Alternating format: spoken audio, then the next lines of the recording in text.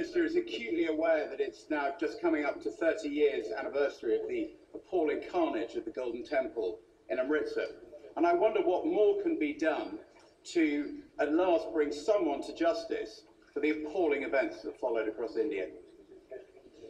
Minister. My honourable friend is right that what happened at Amritsar 30 years ago led to a tragic loss of life. It remains a deep source of pain to Sikhs everywhere and a stain on the post-independence history of India. We cannot interfere in the Indian justice system, and nor should we. I think the most important thing that we can do in this country is to celebrate the immense contribution that British Sikhs make to our country, make to our armed forces, make to our culture, make to our business life, and to celebrate what they do for this country.